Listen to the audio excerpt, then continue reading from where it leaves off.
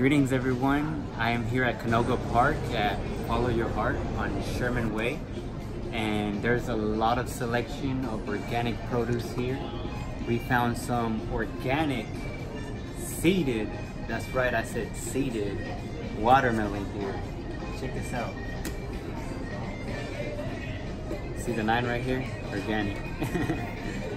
We're actually gonna take this one here and we're gonna walk around the store to show you a little bit of the products here in this store. Come follow me.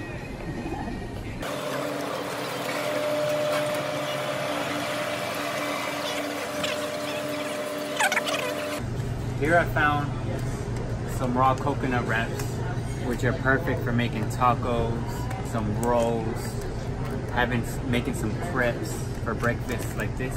You can see in the back. The ingredients are really healthy too. It just has the coconut meat, the coconut water, and the psyllium husk. And these ingredients, they digest really easy. There's a lot of these wraps that have many chemicals, many like fermented foods added to them. So this is a good brand right here, Superfoods. Sun Food Superfoods. It's great. A little bit more down in the aisle, and we have 2 options for date nectar, date syrup. This is a very healthy alternative when you want to make teas, you want to make raw food snacks, you want to sweeten pancakes, alkaline pancakes. This is a very good option to use. One of my personal favorite dishes to make is red bananas with tahini syrup, tahini butter, and this date syrup, and it tastes like a coffee sundae.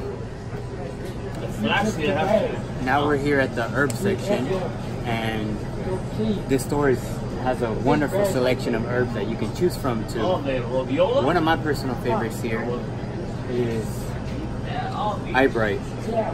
You heat it up a lot like tea, and then you strain it, and you can use the liquid as eye drops, as eye medicine, or as an eye wash. You can put it in a little eye wash cup and, you know, wash your eyes with it.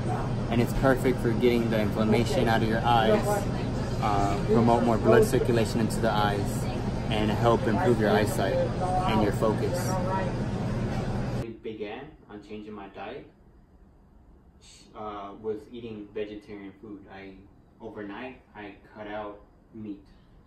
I cut out chicken, fish, red meats, pork, all kinds of meats.